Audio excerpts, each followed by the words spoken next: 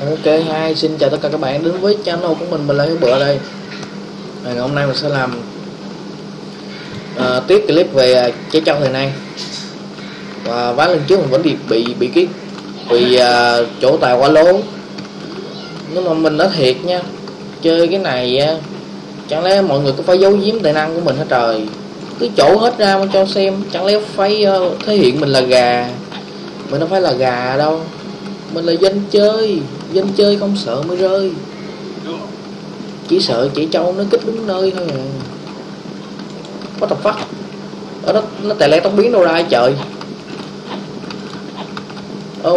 Nó tè le tóc biến kìa, nó kích đi hát là phải kích, không có thể nào để cái loại cặn bã nó trên thế giới này được. Mình còn 11 giọt, giờ sao? Chết nè, thằng trước thằng sau nguy hiểm buồn, nhưng mà trước sau thì cũng chết thôi, bởi vì mình còn 11 dấu, 11 máu ở đâu chơi được. Chết ghê, có một thanh niên rìu giống mình, rìu trong đó rất là bá nha các bạn. Những cái ai chưa biết thì nên học hỏi trước đi. Rìu trong đấy rất là bá, Curi cũng vậy.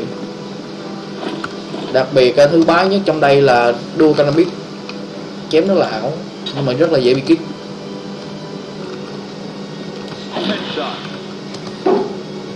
Thấy tao ăn được là mày ăn không mày? Ôi xuống đây solo em, đừng coi trên đó cho nên sợ lắm, toàn dốc cái dốc thôi, canh không có được chuẩn, đứng thẳng như này nè. Rồi nó nhụng rồi, nó sợ mình rồi. Mày sợ tôi thì biến đi, chịch tập thể. Trong cái chỗ chịch tập thể mày cũng chịch được vài bé rồi chạy multi kill rồi. Ok giờ mình chạy, không có nhùng như các bé được. Một phát nữa thôi mà cũng không làm được, trời ơi nhỏ dễ trưởng. Top kìa đấy. Khu này ảo vãi. Đương nhiên rồi, cái này thì lúc khi mình chơi á, thì nhìn cái tay này nó không có ảo, nhưng lúc khi mà chém á, người ta chém mình á, thì lại rất là ảo. Wow, sao tiện màn hình mình nửa mặt nữa kia thế kìa. Mình không có kích đâu, mình không phải là dạng trái trâu nó kích. Mình đang làm clip về trái trâu thời nay mà, sao mình có thể làm trái trâu được? Mình phải làm người quay clip trái trâu đó, nói vậy đó. Ôi dồi kiểu rồi. Sau nữa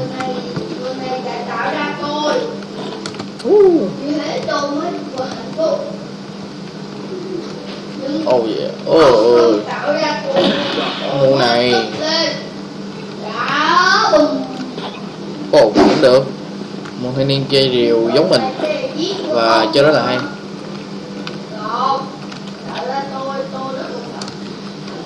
Chơi mấy cái rìu này dễ kích quá.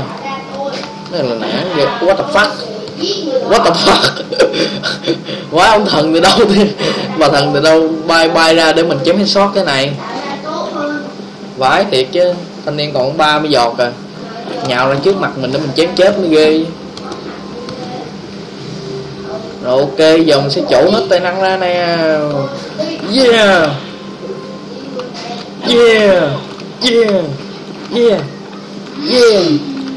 what the fuck, yeah. Wow, toàn kích với kích thôi. Tao không thuộc dạng trẻ trâu, tao không thích kích, làm gì bố. Tao ghê lắm. Ghê nhỉ. Một thằng pro chơi xe bị ăn kích thì cảm giác như thế nào? Những cái người nổi tiếng đi, như là anh Tiến với anh Tiền nó nhiều tiền rồi, nhiều tiền khủng rồi, không có cần kêu, không có cần cày. Còn mình thì vừa cày vừa làm clip. Có vẻ như không thấy mình phải. Nó đâu rồi? Quay loạn, nó vẫn đang solo với con này. Và nó đã đai. Em đai rồi. Solo của con nó lâu ghê luôn chứ, mất thời gian vãi. mình nên tìm chỗ nào mà có chết nè. Trời ơi, nhỏ dây trưởng, kỹ năng giật trên tay mới ghê chứ. Trời ơi trời, khó chịu quá. Mình nghĩ cái map này khó mà kết được. Rồi hết giờ luôn rồi.